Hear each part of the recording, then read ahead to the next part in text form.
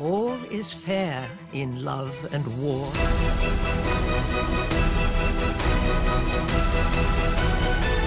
Miss Daphne Bridgerton. You have no idea what it is to have one's entire life reduced to a single moment. The time has come for the social season. My name is Lady Whistledown. You do not know me, but I know you. This is what they have been trained for since birth. Which young ladies might succeed at securing a match? You've always amused me, Miss Bridgerton. Ever since I was a schoolboy and you were... All but 5? Miss Bridgerton! Oh, pardon me. Forgive me. Bassett. Bassett!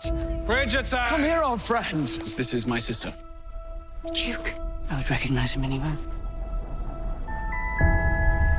How is it possible that there has not been a single betrothal yet? I wish to be entertained. We find ourselves seated beside each other. I would like to think you're happy about that. It would be better if you refrained from thinking about me at all. I'm aware of your reputation. I'm anything but interested in you. And I, anything but interested in you. Must our only options be to squawk and settle or to never leave the nest? What if I want to fly? Lady Whistledown has all but declared me ineligible. Whistledown. Whistledown. Whistledown. If I'm unable to find a husband, I shall be ruined. Perhaps there is an answer. We could pretend to form an attachment. Pairing like that would be most enchanting indeed. Every presumptuous mother in town will leave me alone, and every suitor will be looking at you. Stare into my eyes. If this is to work, you must appear madly in love. The Duke truly has put your head in a spin.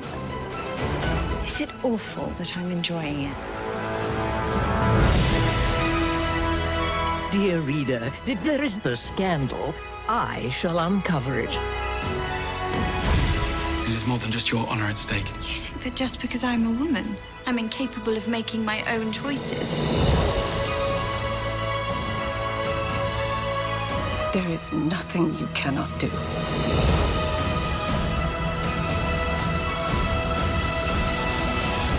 You are a Bridgerton.